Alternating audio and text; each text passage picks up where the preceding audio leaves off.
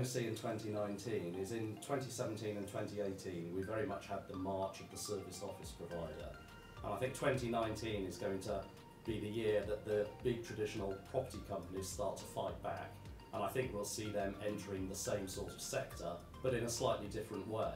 So whereas the WeWorks and the office groups are offering pure serviced office deals, I think we'll see a lot more flexibility within a more traditional lease structure.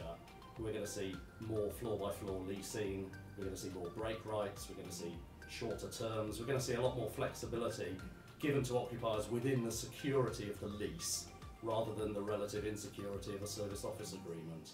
I think also in office design you're going to see a change as the big REITs are taking on the flexible office providers. They're going to have to provide more of the services you'd normally see in the co-working spaces, such as cafes, breakout areas and soft services for tenants. So I think there's going to be a design change as well, that you'll find more of a hybrid physically between the buildings, not just in terms of the leasing, etc.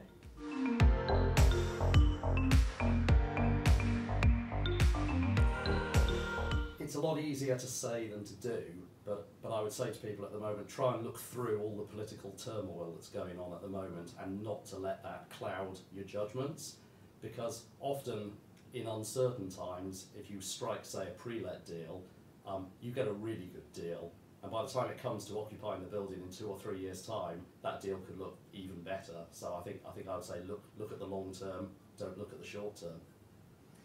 I think linked to that, the importance of office space and the area around it in terms of attracting the best talent is going to remain really key. So along with the slight bravery of taking the pre-lets into great spaces, not to forget how important that will be to maintain the best workforce, and how maybe experimenting with what your building can do and what could offer to your employees a little bit, and being prepared to slightly push the boundaries.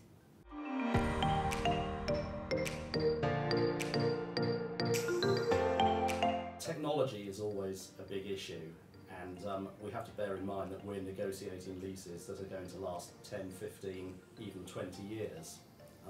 I'm old enough to remember when satellite dishes first came out and landlords were refusing consent to put them on the outside of buildings because they were an external change, and no one had envisaged that when drafting the leases.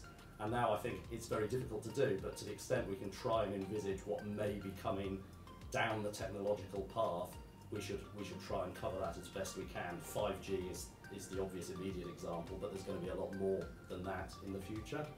I think there's going to be an increasing focus on wellness in buildings. It's an area that is actually quite technical.